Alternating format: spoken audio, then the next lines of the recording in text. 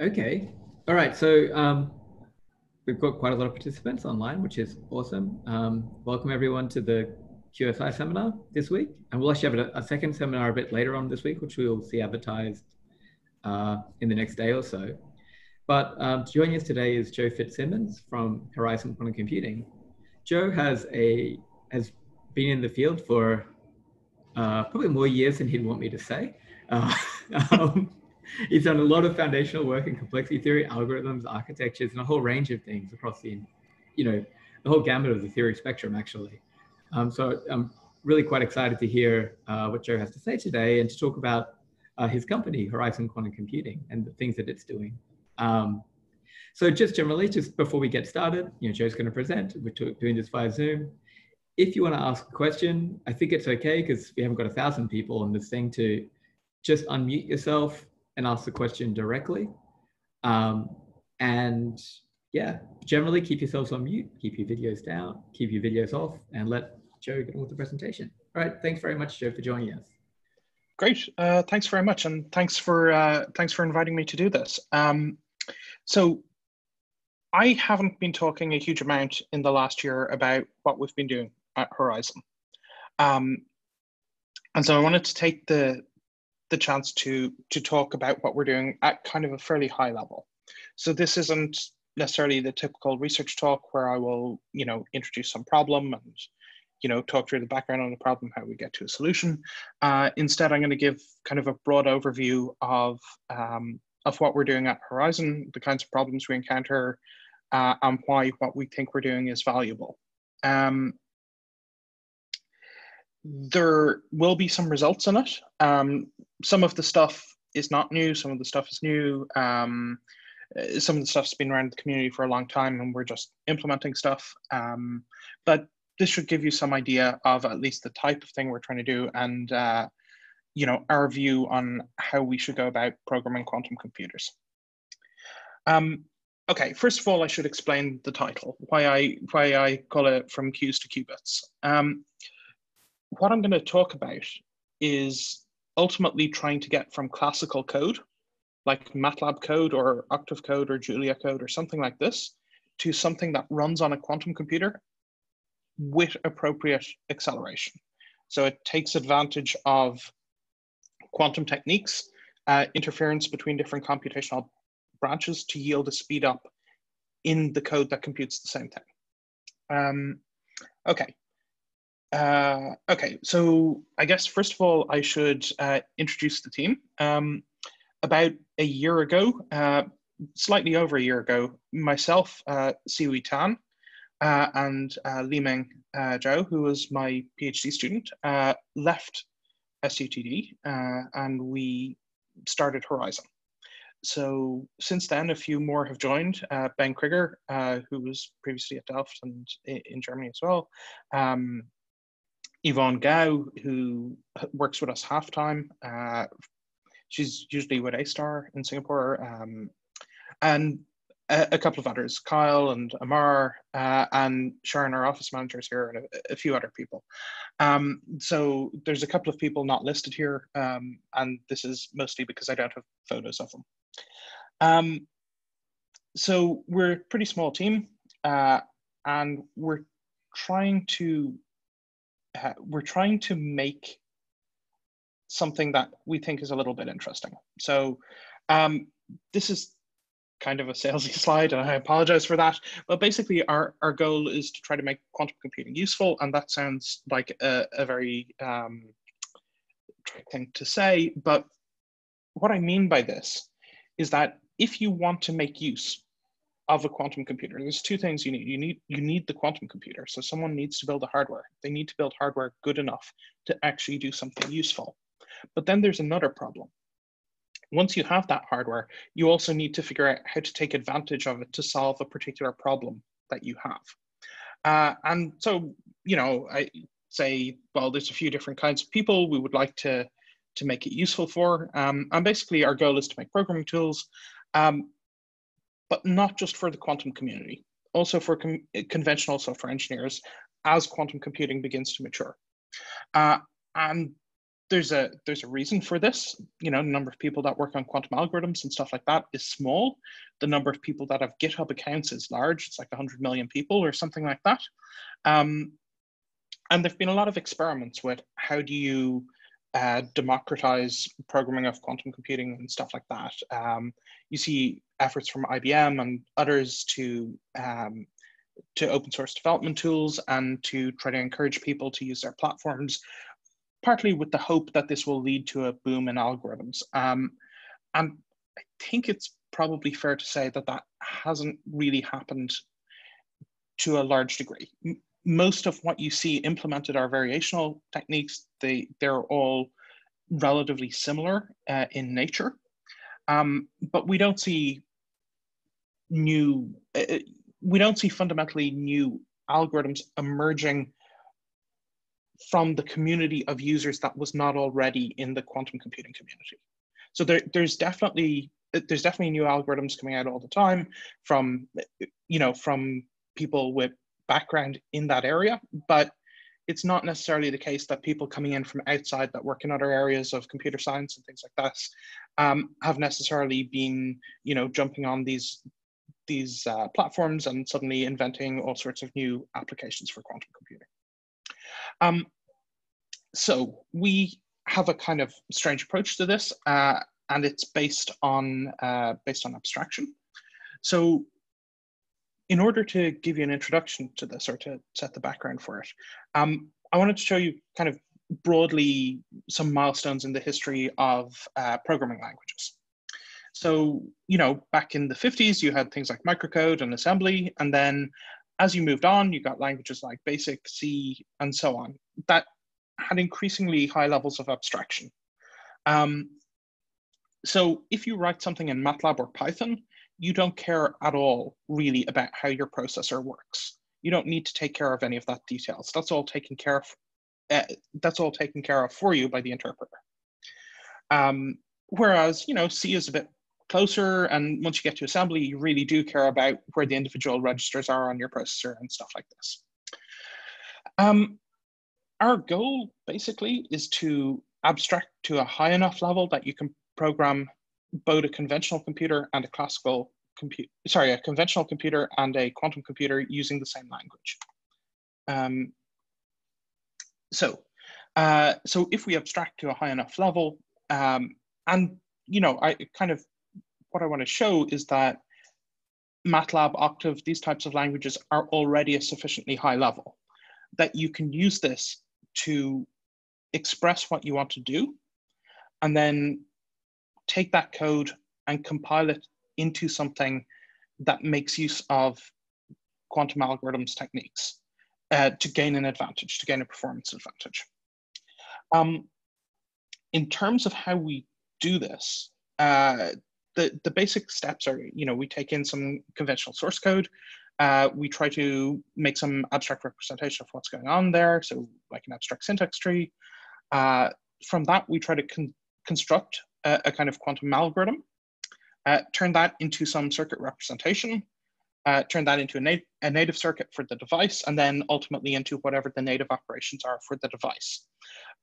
So that might mean outputting circ or quil or Quasm code, or it might mean outputting pulse sequences. So the way we do this, broadly, we have a compiler that is composed of 4 different levels. So at the base, we have something that's a gate level language. We call it Hydrogen. Doesn't really matter what the name is.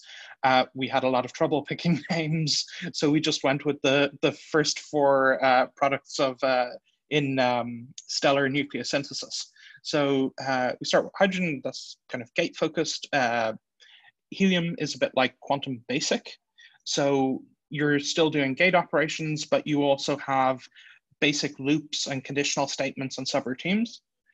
Beryllium, you can think of a little bit more like quantum C or something like that. So you start having the ability to do structs and functions and classes, things like this.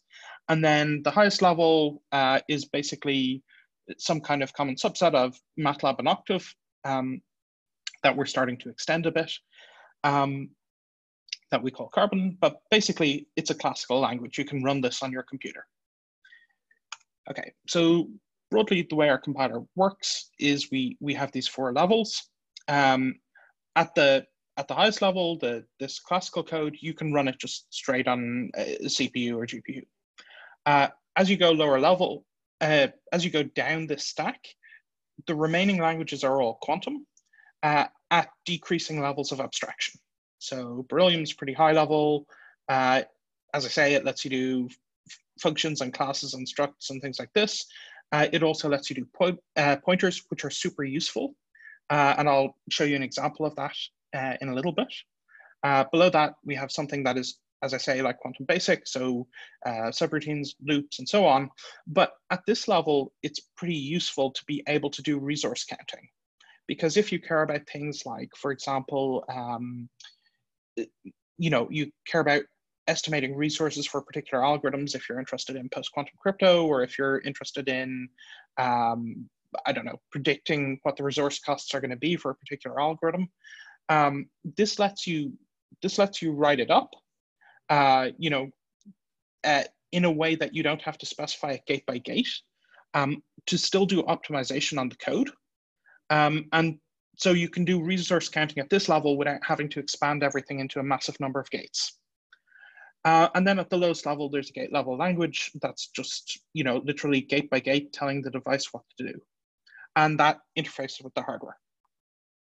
Okay, so I'm going to talk about these in basically reverse order. So I'll start talking about what we're doing on the hardware front, then move up to the gate level, then the low level, high level quantum language, and then ultimately this conversion of classical code to quantum code. I won't be able to cover everything we're doing on this front, and I should say this is very much work in progress. So there's still a lot of things that we're building. Not everything fully connects together at the moment. There's still quite a lot to be done. But any concrete examples I show you will be stuff that's implemented. Okay, so starting with hardware and characterization, the reason we care about this at all is that I don't know how many of you have tried to run stuff on real hardware, particularly on the cloud-based stuff, the Rigetti stuff or the IBM or whoever. The gates aren't perfect. The gates are very far from perfect. And the noise is not the simple kind of noise that theorists like to think of. It's not IID, depolarizing noise or something like this, or amplitude damping noise. It's weird. So in order to make code run well, it helps to know what the device is actually doing. So there's a couple of different kinds of errors you can have in the system. You can have, some of the gates can just be miscalibrated. So your rotations are rotations by different angles than you think, but they're still unitary gates. And that's something where characterization just helps you straight off. If you know what the gate does rather than what it's supposed to do, you can compile to get a better outcome. So you can kind of keep track of that and account for it. If you have depolarizing noise or something like this, okay, that's problematic. But a lot of the time, the noise you see in the systems is non-Markovian and can be canceled in some way. So there can be various ways of decoupling it, or simply calibrating the system in a slightly different way to account for some of the broadening that you see in the spectrum and stuff like this. So the reason we do characterization at all is so that we can feed back our characterization into the lower levels of our compiler, so that when we try to embed a circuit in a processor, we can take account of the quality of the gates. So not all CZs or C0s are created equal. Some are better than others. And if we do things like gate synthesis, some operations are less expensive than others in terms of our overall error budget. So we want to be able to take this kind of thing into account. We also want to be able to account for unitary errors and things like this to produce as good operations as we possibly can. Okay, so this is an example taken from the new 32-qubit Rigetti chip, the S7. So if you try to do Ramsey experiments with your qubits, you find that you see good cosine curves that are decaying a bit for most of the qubits. But you have this qubit that I've marked in red that is a little bit all over the place. So you don't have the good contrast. It's not even clearly periodic. It's not really clear what's going on with that qubit. So you might think that's a bad qubit. There's just something wrong with it. We shouldn't use it at all. But it turns out if you do a little bit more investigation, what you find out is that the qubit is actually very close to a pure state. So it's well initialized. And what's happening is just that the operations you're doing on the qubit itself are not, it's not starting in the correct initial state, and the operations are incorrect. So you're just doing a sequence of operations to the qubits, but it's different than what you think it's going to be. So it gives you this kind of nasty outcome. However, if you know this, you can maybe try to take it into account. Okay, so a more concrete example where I'll show you some results of actually mitigating the errors is with stray couplings inside the device. So in pretty much all of the superconducting processors, what you find is that individual qubits are coupled to one another essentially with an Ising interaction that is not supposed to be there. So the general effect of this is that when a particular qubit, when the neighbors of it are in 0, the gap between its 0 and 1 state has some particular value. But if I excite its neighbors, and I don't necessarily mean its neighbors physically on the chip, when I excite qubits that it's interacting with, it has the effect of changing the level separation. So we get some change in energy. So if they're both excited, I'm at one extreme. If they're both in 0, I'm at a different extreme. Of course, there could be more than 2 neighbors. This is just an example. And if they're in some entangled state, then there's some broadening, and we have an undefined gap between 0 and 1. And this is a problem. The reason it's a problem is because if I put a qubit into a plus state and I leave it alone, it will start to accrue phase, depending on the state of its neighbors. So it turns out that if you do some investigation and you try to run some tests on these devices, you find that a lot of the time, whatever calibration process is done kind of assumes the neighbors to be in 0. So it assumes all of the other qubits in the device are in 0, and in that case, the X rotations you have, or the Y rotations you have, bring you from 0 to 1 quite well. So they're pretty close to on resonance. But as you change the state of the other qubits, so if they're in 1 states, for example, you're well off, and if they're in a superposition, you get quite a lot of decoherence. So to show you an example of this, this is real data, again, taken from the latest Rigetti chip. On the left, what we have is, these are joint Ramsey experiments. So we have a single qubit prepared in a superposition of 0 and 1, and we let it precess for a certain amount of time, and then we do a rotation again, so it should now be in the computational basis. It should be in 0 if no phase accrued, but each of the qubits has some natural frequency, so some phase is accrued. And we put in place, in these graphs, we put in place a time-dependent rotation anyway, so that we get a nice curve. What you see, the 2 different curves you see in each of these plots, one is with a particular neighbor in 0, and the other is with that neighbor in 1. So you see the frequency being shifted as you flip from 0 to 1. And this is basically a change in that gap. So In some cases, this is reasonably small, on the order of a couple of kilohertz. In other cases, it gets up to about a 35 kilohertz coupling. On the Rigetti chip, we've seen up to 150 on an IBM chip, which is a bit weird, but these things exist. And it turns out, actually, you can start to map them out on the processor. So on the right-hand side, you see this. We've been doing some tests between different pairs of qubits on a single processor to build up a map of where the stray couplings are.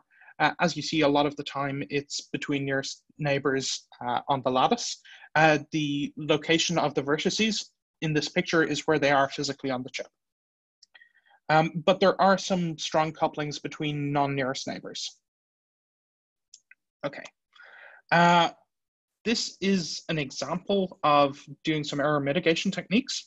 So, the red is the original qubit, and just the probability of recovering the state as a function of time in microseconds. So we prepare a state, we wait for some amount of time, and then we try to recover it. But when we're doing this, all of the other qubits in the device are put in superposition. So it dephases because of these stray couplings. There's a couple of ways we can deal with this. The first and most simplest is to update the frame. So I mentioned that when the devices are calibrated, they're usually, it seems that most of them are calibrated so that between the 0 state and the 1 state, when all of the neighbors are 0, is pretty close to the pulses that are actually used. But if the neighbors are put in the 1 state, then that puts you at another extreme, and you get a big change in energy. It turns out that a good strategy is to say, well, if I know all of the qubits are going to be part of computation, they're probably entangled with other things. I don't know if they're going to be in 0 or 1, but I can say it's probably equiprobable whether they're in 0 or 1. Then it means I shouldn't set my, I shouldn't assume that my energy gap is the extreme value I get by measuring when everything else is in 0, but rather I should pick it in the middle of the range when everything's in 0 or 1. And if you do this, I guess you can see this green line decays slower than the red line. And the reason for this, the dephasing is still there, but because you're putting it in the middle of the spread, what's happening is you're not picking up some coherent rotation as well. So you might see that the red line dips down slightly and starts to come back up.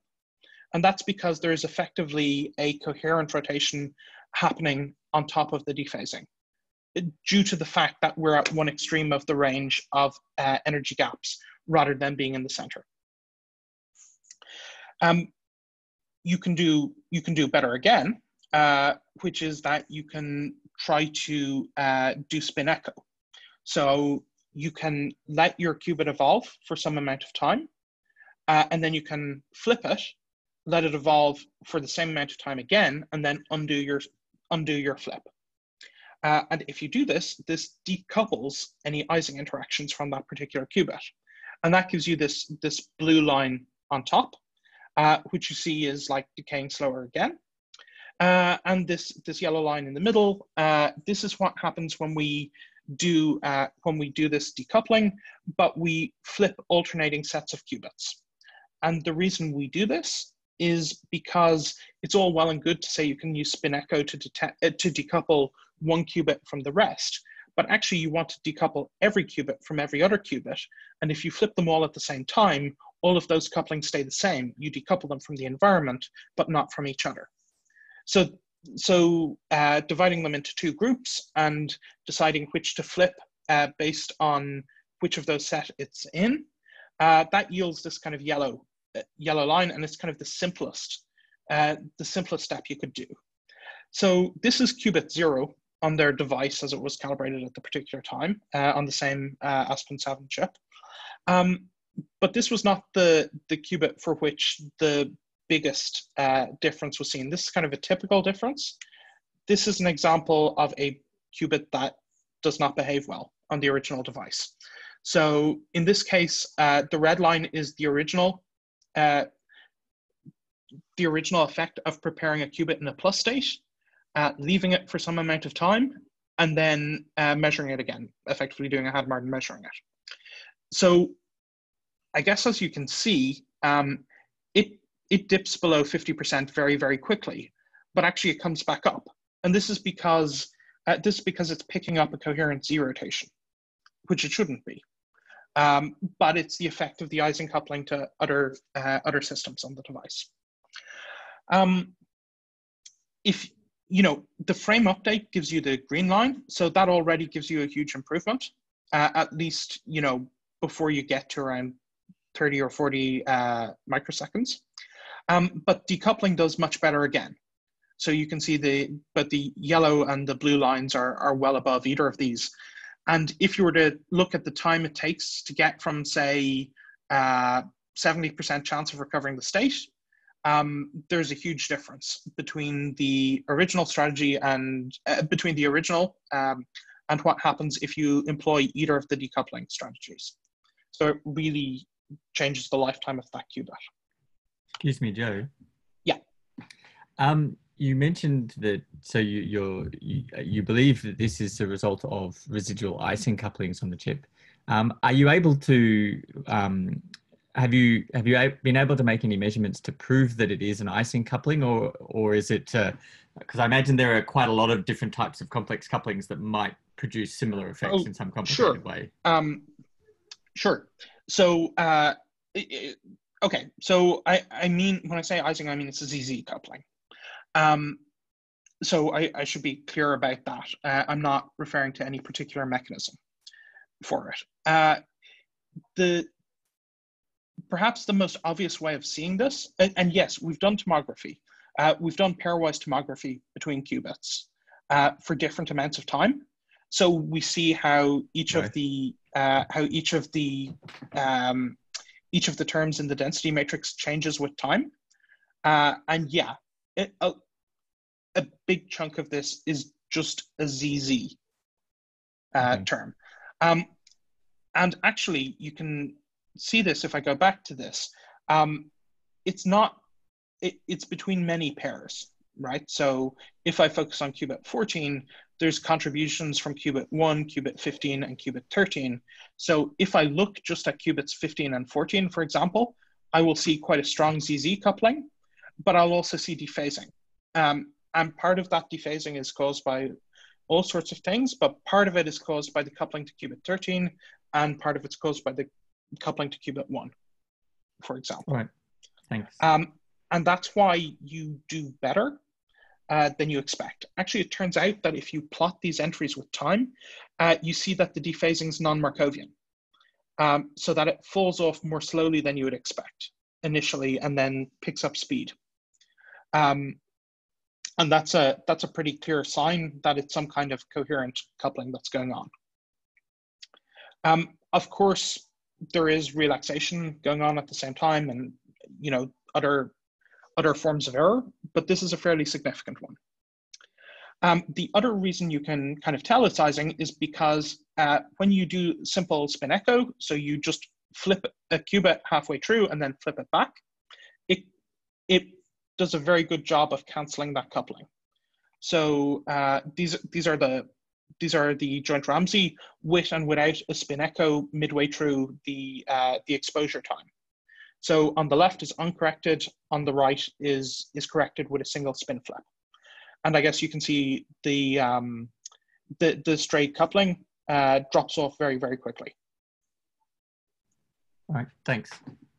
Okay, so this is all pretty simple stuff. I think perhaps the most interesting thing we've been playing around with is this problem of trying to measure where all the straight couplings are in a device. It seems very straightforward to say, oh, why don't you just decouple everything? But the problem is that I can't, if I run the same decoupling sequence on every qubit, it won't decouple them from one another, it will decouple them from the environment. So if I want to decouple them from one another, I need to be doing different sequences on each qubit. But the gates take quite a long time compared to the coherence length. sorry, compared to the compared to T2. So so what we need is to kind of decouple, but with not very many gates. And if we want to do this, it's very helpful to know what qubits are coupled to what other qubits. Now, it seems to make a lot of sense to just say, well, why don't we just do joint Ramsey experiments between every pair of qubits? However, when you work out how long that takes on a real device to get enough statistics, you find that you need to run continuously for like more than a day. The problem with this is that these parameters change, they drift with time. So by the time you're finished, your measurements are no good anymore. So really, if you want this to be useful, you need to be able to take all of the measurements within about half an hour, and then update your parameters on the device, update the frames for each qubit, as well as designing your decoupling pulse sequence, implement that for a couple of hours, and then recalibrate again. So in order to do this, you don't have the time to do pairwise measurements. So what we've been working at is basically ways of exciting all of the qubits, exposing them for varying amounts of time to the natural Hamiltonian of the system, and then measuring them, and then trying to back out of that the pairwise couplings between all of the qubits. So it turns out what would have taken many thousand runs before, we can get down to something like 7 runs on this chip, which is pretty handy. But a side effect we've noticed, at least on the Rigetti systems, is that it seems to take longer to run on longer chips because of some compile that's happening right before it's run. And the effect is that it's slower on large chips to run the same number of shots than it is on smaller chips or on a sublattice. And so we're not yet at the speed we want to be, which is why this coupling graph is a bit noisy. It's also, I've left out couplings between unit cells just so you can actually see it here.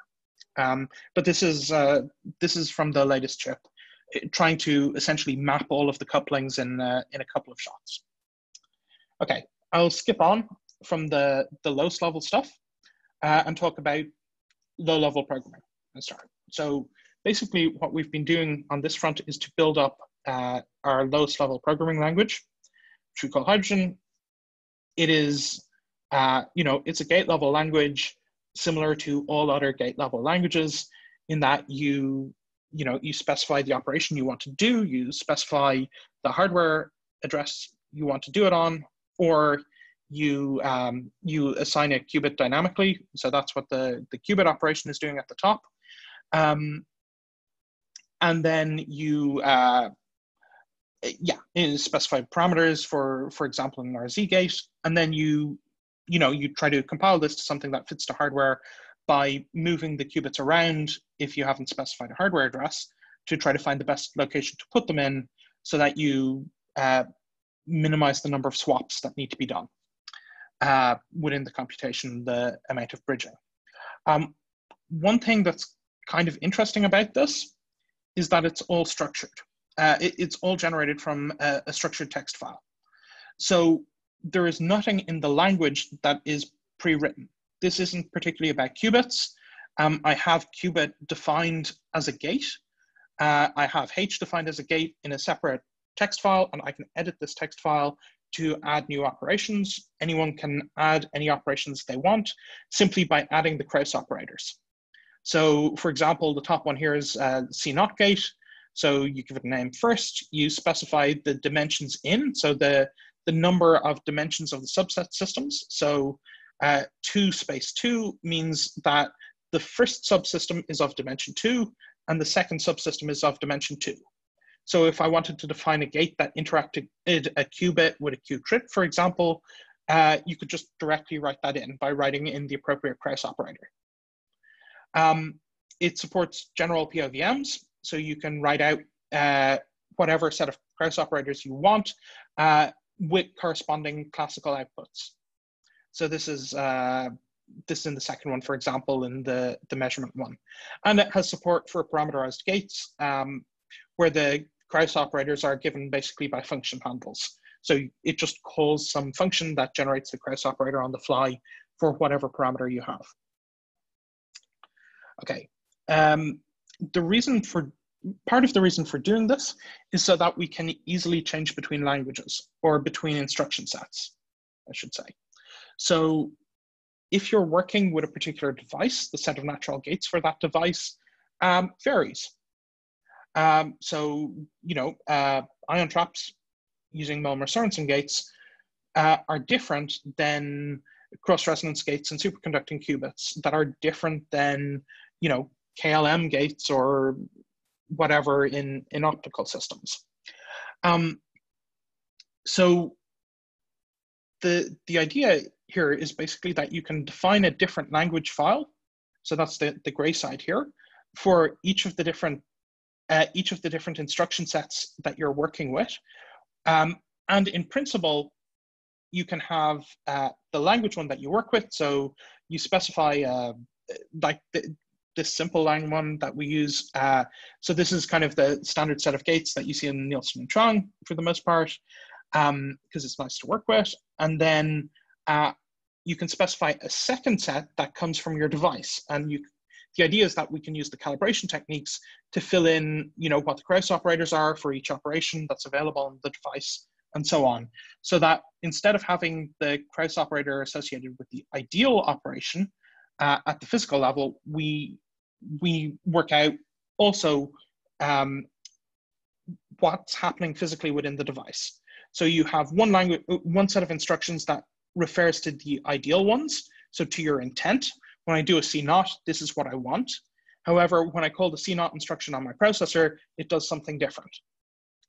And the reason for having these different instruction sets, the ability to specify different instruction sets, partly is so that you can explore different types of processors, not just qubits. You can extend to other things. You can add in new types of gates that you invent or that are available in new hardware and so on, but also so that you can convert between the instruction sets using gate synthesis. So you have your ideal gates that you want to do, and you've got what the processor actually does when you call certain instructions. And so you want to convert from, some sequence of your ideal gates to some sequence of instructions on the processor that yields the same outcome or as close to as high fidelity an outcome as possible to your original noise-free instructions. It also is to allow you to do things like going from, these parameterized RZs to, to like the Hadamard T C0 gate set, where it's only approximately universal and you need to implement Solvay-Kitaev, that kind of thing. So, there's not very much new in this, but the reason I bring it up is that, being able to support different gates, being able to define them just in structured text file, makes it quite useful for being able to, for making it possible to work with different instruction sets and to convert between the two and so on. Okay, the next level up, we call helium. Basically, it's quantum basic. You can see an example of it here on the left. So it has the same instructions as a gate level language, but they're augmented with conditionals. If, for example, you can do repetitions, so you can repeat until a particular condition is met. I should say this condition being met means that a classical measurement outcome yields a particular result. And then you can do subroutines. You can also do basically like simple for loops. So we call them increment loops because they just increment a variable from 1 to some particular value. So here on the left, you have increment k to 8. So first time through the loop, k will have value 1, then 2, then 3, then 4, up to 8. So this is very simple. But what's important about this is that each of the gate level language, this language, and the next language up are all entirely focused on the quantum processor and its control hardware. They're not at all focused on your computer. Nothing runs on your computer. So this isn't like QuickSquare or Pico where you're running for loops in Python to construct a circuit. These are intended, this is all focused on stuff that should happen on the processor. Now, we don't do the loops on the processor, we unroll them. And you could say that's not very different, but the reason to do this and structure it this way is because it allows us to do optimization within loops. So if I have a loop that's going to be called very many times, it allows us to call optimization subroutine to run on this, on the current program I have, to try to optimize what's going on within a loop, so I don't have to do it very many times. Each time that I would have entered the loop, I can do it a single time. And again, this is so that if we're building something that has a lot of gates, we don't need to unroll the whole thing and then try to optimize that massive circuit. Instead, we can look just within conditional blocks, just within repeat loops, within these increment loops and so on, and optimize within them before unrolling, for example. The repeat until instruction is not supported by most of the systems currently publicly accessible. In order to implement it, you need to be able to do stuff essentially on the control hardware as well. So in principle, this allows you to write programs that have an indefinite runtime. So they don't necessarily terminate after 27 gates or something like that. They may run for longer depending on measurement outcomes. Okay, so this is a very crude example of some of the optimization subroutines in action. And just if you implement a QFT, you have an incrementer, and then inverse QFT, throw it at the circuit optimization subroutines. You end up, going from 53 gates to 3 gates. This is just a proof that it works. It's currently slow, and we're currently improving these. So I'm not going to show you benchmarks against anything because none of this is benchmarked yet. So the optimization stuff is still work in progress. But we think we can do some interesting stuff there, but there's still a lot to be done on that front. Another thing that this allows you to do by defining subroutines, it's quite useful to define measurement subroutines, for example. So if you're doing single qubit experiments, for example, or 2 qubit experiments, something like this, there's a whole load of extra qubits on the chip for many of these chips. I mean, both of these were superconducting chips, but I guess you could also be working on an ion trap or in something else. One of the things we tried is what happens if I try to make use of some of these ancillas when I do measurement. So instead of measuring a qubit, what I'm going to do is I'm going to do a fan out from the qubit with C naughts onto some ancilla qubits, and then I'm going to measure those ancilla qubits together with the qubit that I wanted to measure. And I'm either going to use error detection by seeing do they all give the same result, or I'm going to use error correction and do majority vote. So the top one here is results from running on one of the older Rigetti chips, the Aspen 4. The particular qubit we tried it on had an unencoded error rate of 9%. So, that's pretty, it's reasonably high measurement error. C naughts also have high error, but some of the errors that occur are kind of dephasing errors on the control qubit, for example, that do not affect your measurement outcome, because that dephasing will ultimately commute with the measurement of that qubit. So you end up getting away with being able to fan out a couple of times. So on the Rigetti device, we made one pseudo copy and just compared the results. So if we get 0, 0, or if we get 1, 1, we compare that to what state that qubit was actually in. And we go down from 9% on average to 3% on average with post-selection. And if we use 2 ancillas, we get down to 2% with post-selection. So I guess you can see why this is maybe kind of a handy subroutine to have, to be able to, like every time you run your experiment, to be able to do just more robust measurements and not have to think about it, not have to implement the fan out every time, just to be able to say, call the measurement subroutine. Similarly, tried the same thing with IBM QX4. The particular qubit on the particular day we tried, unencoded error rate was 19%, using 2 ancillas and using majority vote error correction. So there's no discarding of results. There's no post-selection in this.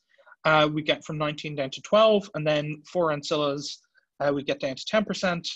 I guess you can see there's kind of a law of diminishing returns here, because ultimately, if we do enough C naughts, we end up pushing up the error rate rather than suppressing it. But you can get at least a factor of 2 on most of these systems, and in some cases more. Okay, so I'll move on to the highest level quantum language we've been working on. This is basically, it still has access to the gate level commands, but it allows you to define functions, structs, things like this. It also allows you to do breakable loops. So this isn't something that you can unroll. So if I have a for loop in it, but if some condition is met, I call break, then it's impossible for me to tell ahead of time how many times I need to go through that for loop. Now, the lower level language, the helium language, that supports monitored loops. So if I'm making a measurement and the measurement is a particular value, I can break out of a loop. But in this case, I may want to be able to coherently break out of the loop, meaning that I go through a loop some number of times, I exit that loop, I go into another loop some number of times, I come out of that loop, and then it gets measured at the end. So I know the total time it ran, but I don't necessarily know how many times it went through each loop. So I can have a superposition of different numbers of times through the loop, through each loop, as long as the total runtime is fixed. So this is pretty high level. You need to construct a lot of the mechanics for doing this as quantum circuits, where you kind of construct a pointer, an instruction pointer for your system within the quantum processor and so on. And it supports things like pointers. And I'll show you why this is super useful. I'm not going to focus on this. There's still quite a lot of this that's in flux. But one thing we've implemented is this kind of support. So instead of passing the RZ command or any other parameterized gate a classical parameter, like some angle or something like this, instead I can pass it an address range or a set of addresses. And what it will do from that is it will look at the classical, it will look at the value stored in those addresses and implement a rotation based on that, or implement that as the parameter in your gate. So for example, in this case, you do a Z rotation by an angle specified by qubits A and B, and you do the Z rotation on qubit C. It turns out this is quite a lot of gates. It's a long thing to do. If anyone has ever tried implementing the HHL algorithm, this is kind of a key step in it, and it's really, really frustrating when you try to implement it. Because you need to work out how to do this. You need to work out this gate sequence, and it's really a pain. We can now do this on the fly for any gate. So you give me a MATLAB function, for example, specifying the Krauss operators for a particular gate. Well, let's say it's a unitary gate. And you give me the range for which the parameter should take on, and the number of qubits that you want to be able to read. So basically as passed by this, this set of addresses, then we can generate automatically the circuit that implements that controlled rotation. The other reason to go to this kind of high-level programming languages is to allow you to start to implement quantum data structures. And by that, I mean, implement data types in a way that maybe uses quantum states to store them, or quantum algorithms to manipulate them, and try to get better trade-offs than you can classically. So there's a lot of focus in the community on algorithms, but not so much on data structures and implementing data types. But it turns out that you can you can find representations, you can find ways of implementing different data types, different abstract data types, using quantum mechanics that outperform any possible classical implementation. So this may sound a little bit strange. If I'm completely free to choose the way the data is structured, the way things are implemented, the algorithms that are used to manipulate it, then any property of any manipulation or any property of any system, I can always have have the complexity for either reading that or manipulating that be big O of 1.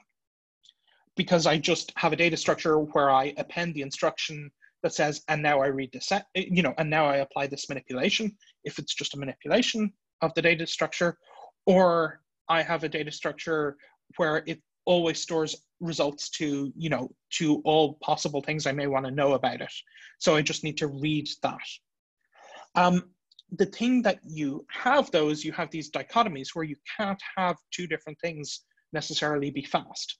So, for example, this is quite an old example that we published before starting the company, but gave us some motivation in terms of what we're doing at Horizon, is that you can just try the simplest possible data structure.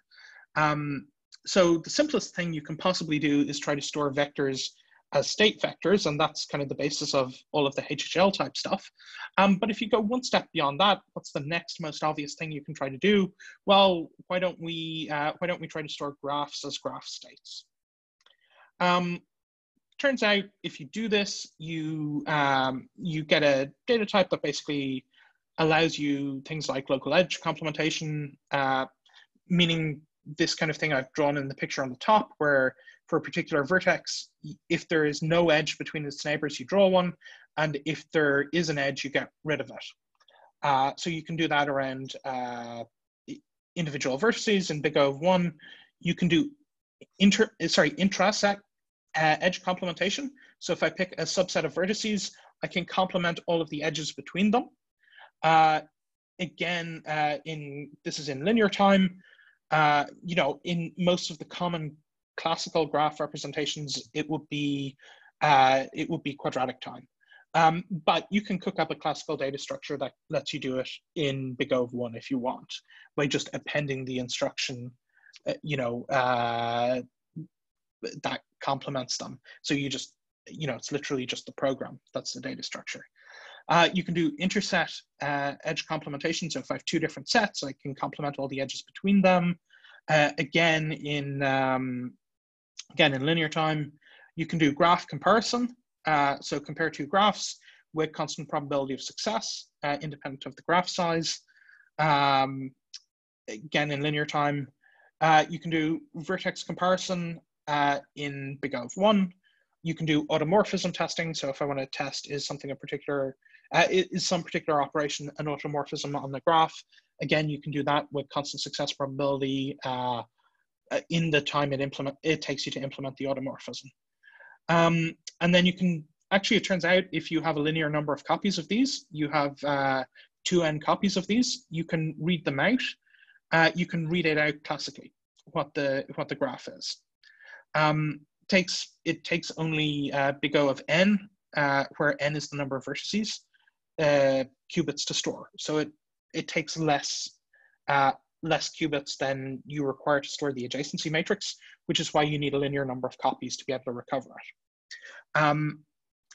But what's interesting about this is that no classical data structure can match its performance for certain pairs of operations.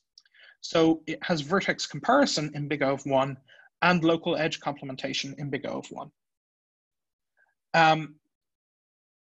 Which you can't do. I guess you can see that classically you can come up with a data structure that allows either one of these to happen in big O of 1, but you can prove that there is no classical data structure that allows you to do that. In big O of 1, and actually the average is going to be linear either way. If you average the complexity of the comparison with the complexity of the local edge complementation, best you can do classically is big O of n. So this gives some motivation to like why we want to be able to support structs and ultimately build up classes so that we can implement different kinds of abstract data types using quantum mechanics rather than classically. And this leads directly into the high level stuff. So basically, this is a subset of MATLAB and Octave that we're using. We're expanding it a little bit, but on the left there, you can see vanilla MATLAB code. We don't support all of the features in MATLAB by any stretch of the imagination, but this is where we currently are. So the idea is that you just write some classical code to do your problem, to solve the problem you want to do. Actually, this is written as a script, but ultimately it will only be for functions because we want to know what the output is so that we can tell what are side effects that we don't need to care about from what is the real output that we should care about. So we have this classical code, and basically what we want to do is get to the stage where we can turn this into some set of quantum gates that accomplishes the same task, but with much less, hopefully much less operations. So how do we approach this? Well, basically, there's two things that make your code slow. There's what I'll call explicit complexity. And by that, I mean things you have written in as the programmer that you've written into your code that are necessarily slow. So you go through a loop a million times. Well, it's going to take a million times, however long it takes to do whatever is inside that loop. There's just no getting around that because you've told the computer to do something a million times. Or you do some kind of recursive algorithm, and you keep calling a function within a function within a function, and that just goes through however many levels of recursion it needs to go through until it gets, until the recursion ends. And so this is you, the programmer, having created a large number of instructions from a relatively small amount of code. The other kinds of places where you get, I mean, we can all basically assume that your code is relatively short. So I don't know how many lines of code you would program if you sat down to program in a given day. Apparently, it's about 10 lines of code per day for commercial software. Once you take into account all of the rewrites and all of that kind of thing.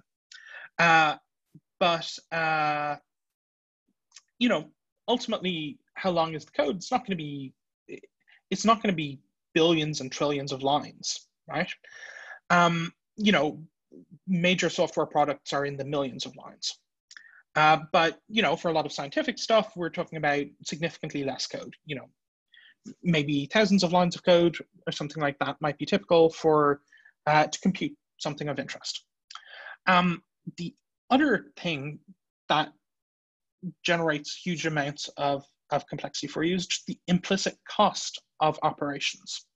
So if, for example, I am in MATLAB, I have two matrices defined, and I multiply them together. Me writing down a line of code to multiply them together, it's just one line of code, but the complexity of that scales, effectively with the cube of the size of the matrix. I would say that it's the matrix multiplication constant, but we all know it's not. Most ways these things are implemented are cubic time, or close to cubic time. Just because the better complexity scalings, have huge prefactors for the most part. So our approach is basically with this stuff that's causing explicit complexity to try to break it down, to refactor the code in a way that no longer has that explicit complexity, to push it into implicit complexity. And then to take care of the implicit complexity, essentially by using better data types. by using better implementations of data types, I should say, and by using quantum algorithms for some of the, to take care of some of the functions that you've caused by pushing explicit complexity into implicit complexity. So I'm going to show you an example of that. This is generated from code we have running at the moment, although of course it doesn't present results as prettily as I'll show them in a slide. But this is real output from the compiler. So this is just some simple bit of MATLAB code. The first thing recursively defines some matrix, the ijth entry of a matrix.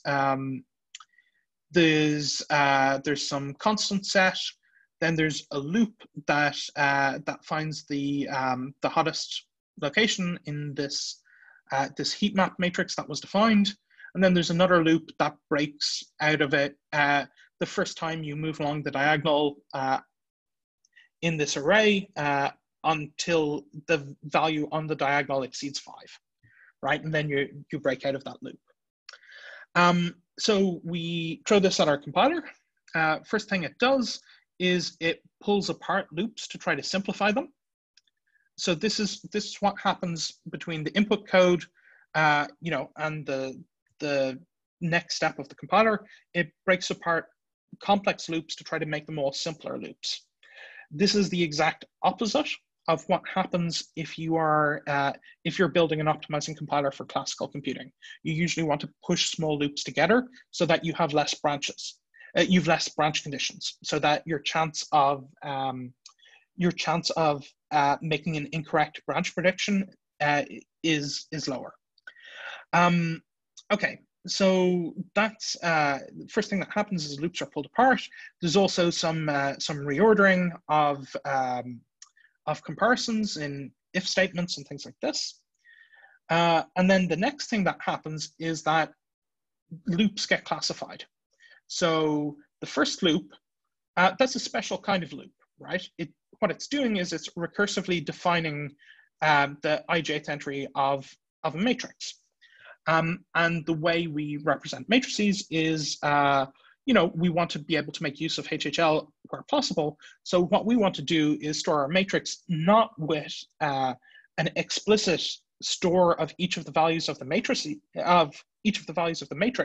but rather with an oracle that gives me that if I give it ij, it gives me the ijth element. So I want to compute a function.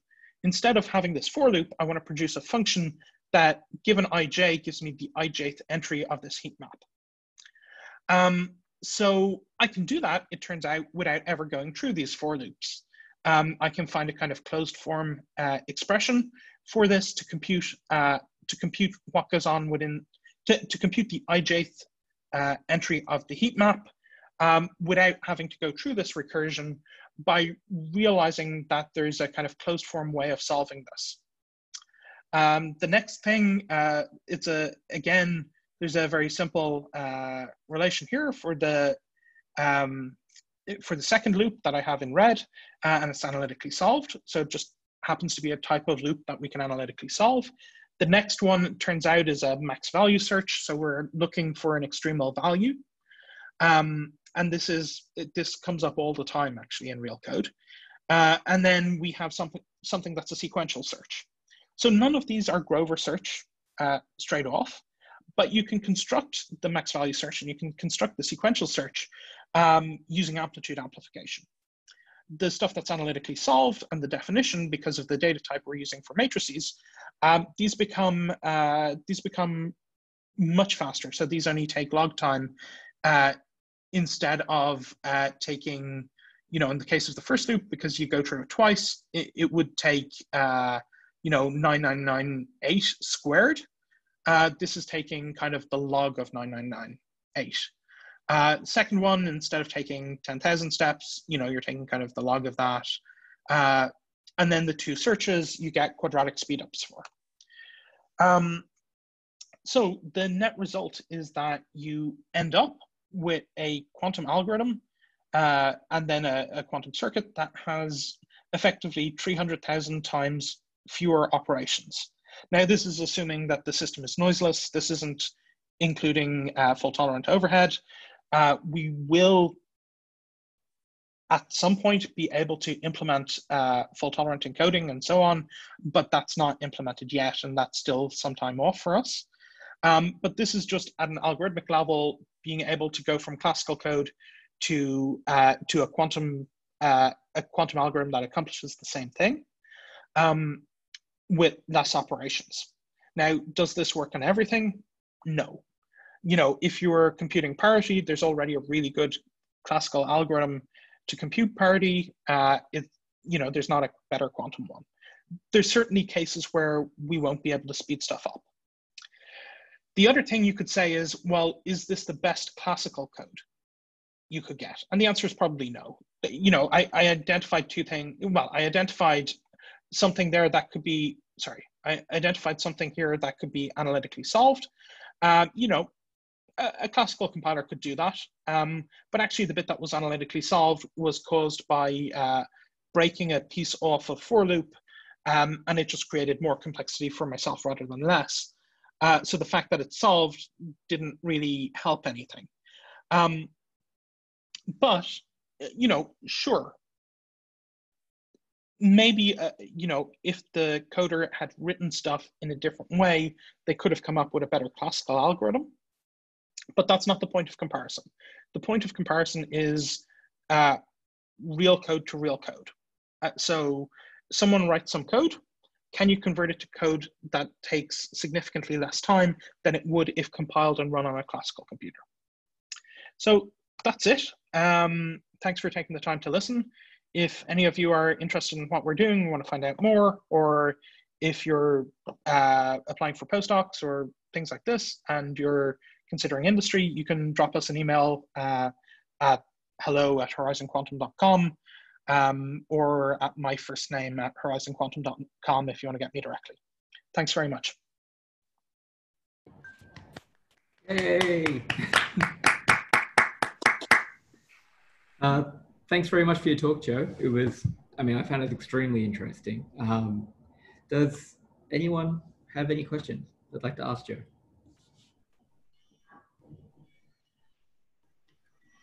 Yeah.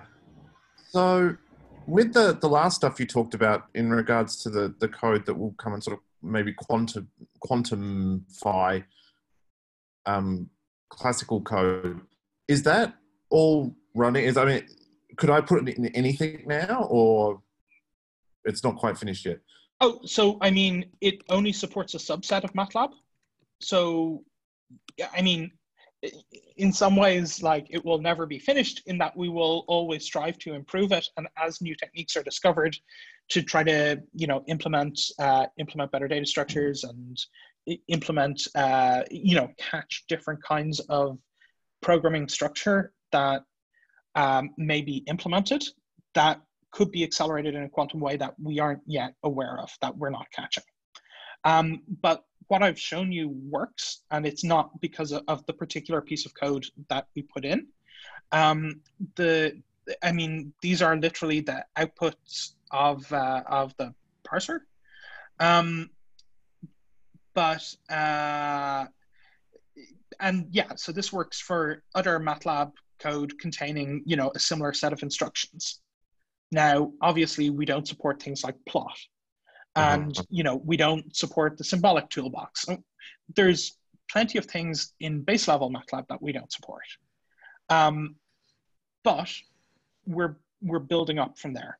At the moment, not everything works together.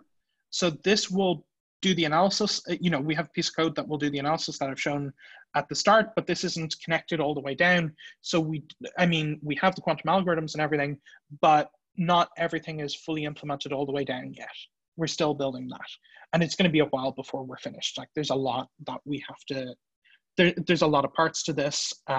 So getting, you know, right down, the whole way down to the gate level and then to the error mitigation and all of that, that's just going to take, that's going to take us more time.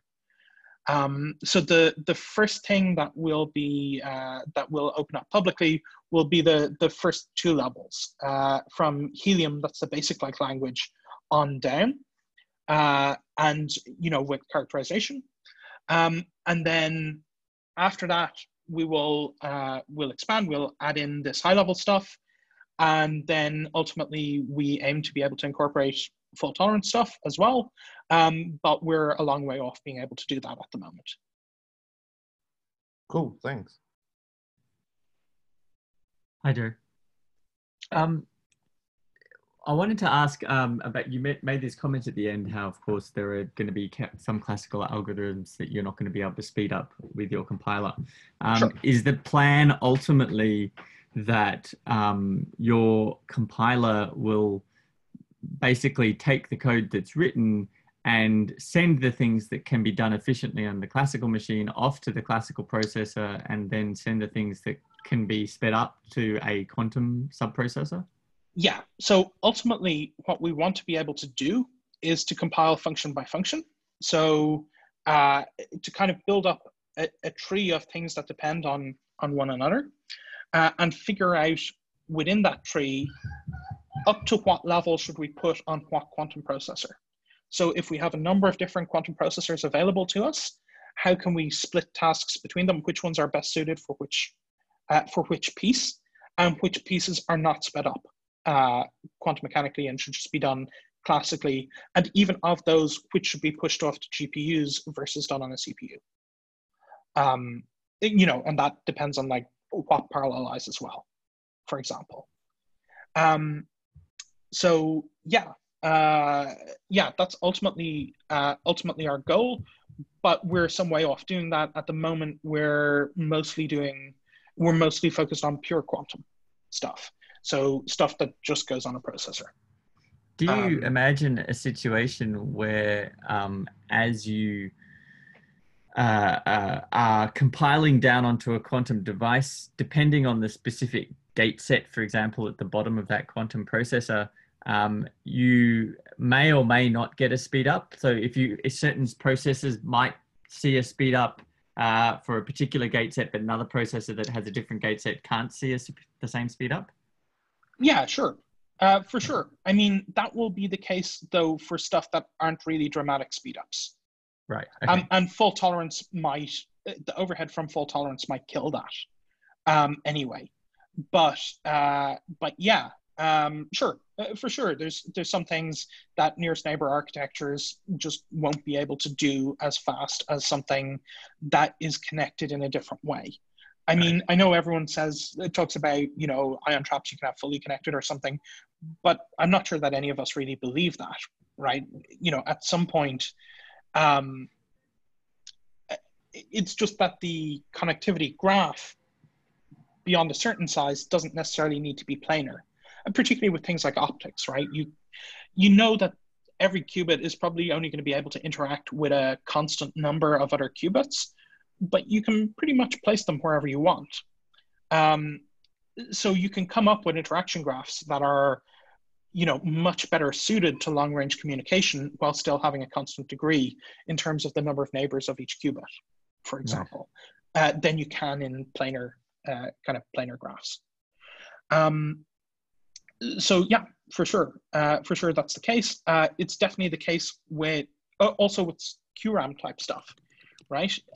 So, you know, one of the things that, you know, that's going on in the background, if you do HHL type things for matrix data structures, for example, or tensor data structures, is, you know, a lot of the stuff that's in the literature requires QRAM.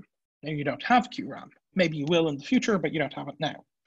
So you need to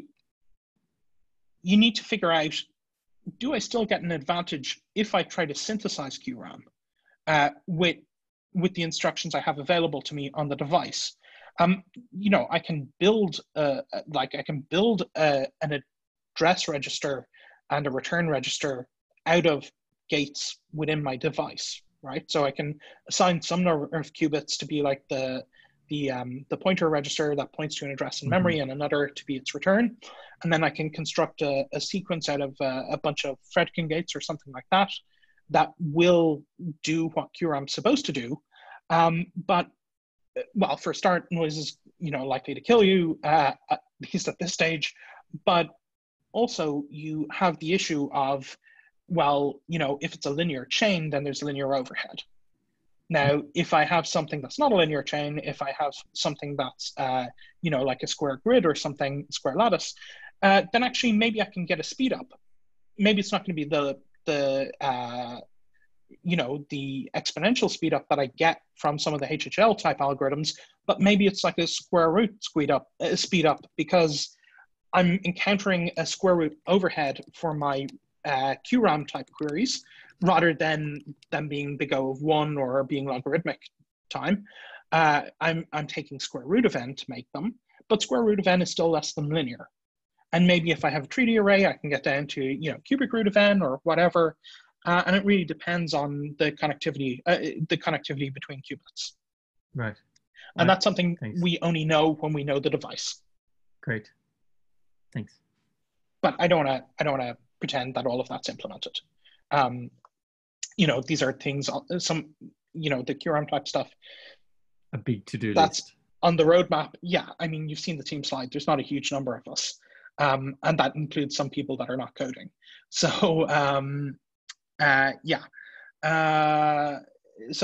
big to-do list. We're now hiring a bunch more people. So if anyone is seeing this and is interested in this kind of thing, by all means, drop me an email, because there's still a lot to do. And even when we get all this done, then we will, see how much further we can push it. What else can we do? What other algorithms, techniques can we build in? What kinds of programming structures can be sped up that we're not catching? What else can we do with this kind of approach?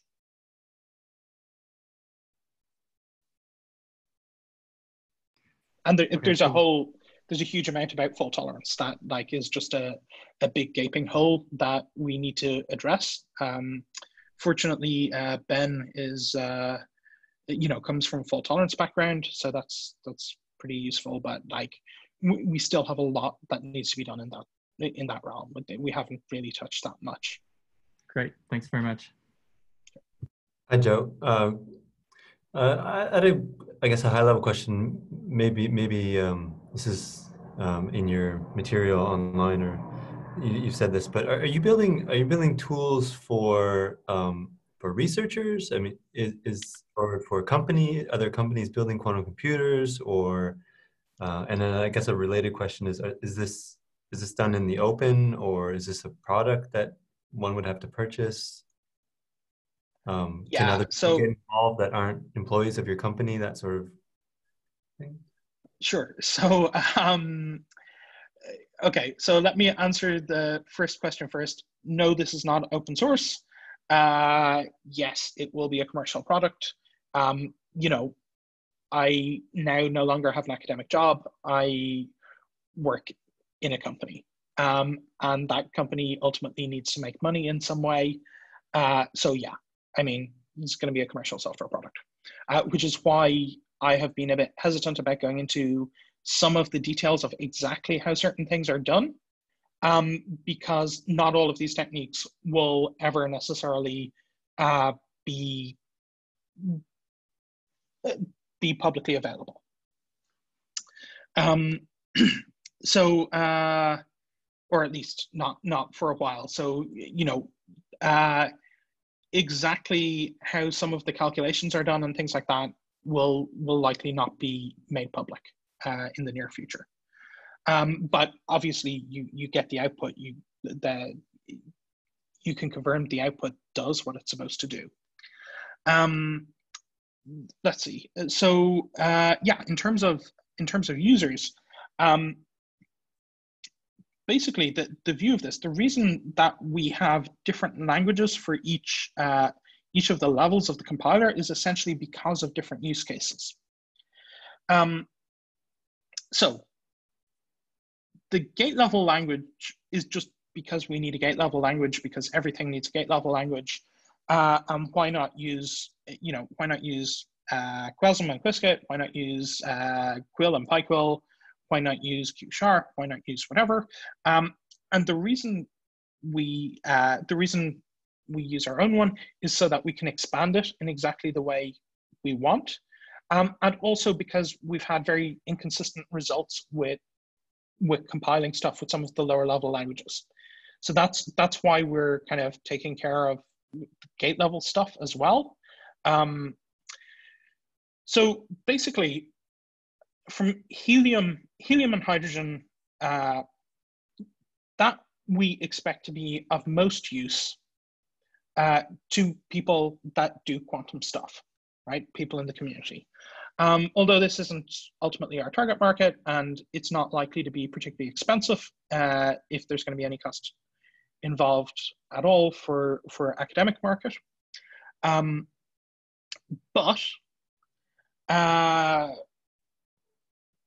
Yeah, so there's a couple of different use cases, right? So if you want to do quantum experiments, you want to play around with circuits, try different things on processors, and so on.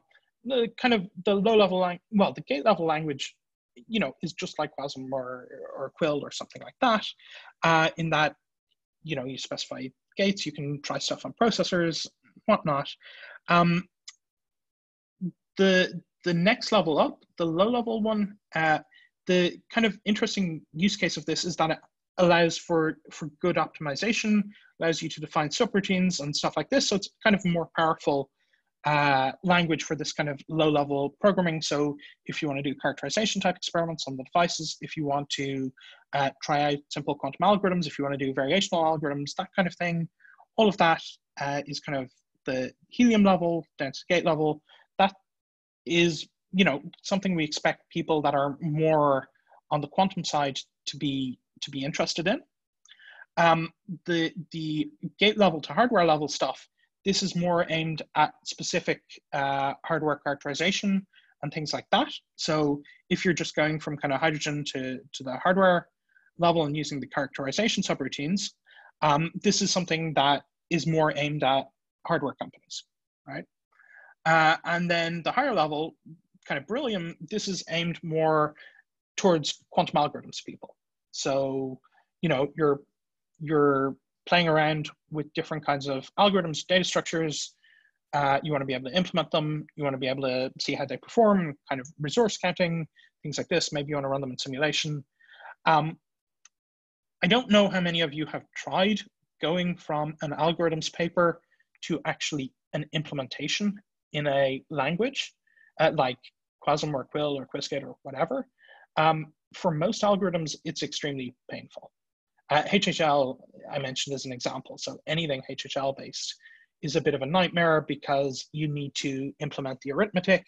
You need to be able to do these like controlled rotations based off of values stored in some qubits. You need to be able to do the RAM type queries. There's a whole load of stuff you need to do. So we're trying to get to the point where it's only really a couple of lines, because things like the pointers and so on do this for you, take care of a lot of these things that in a paper are a wave of the hand of, oh, of course it can be done in, in kind of linear time or in whatever.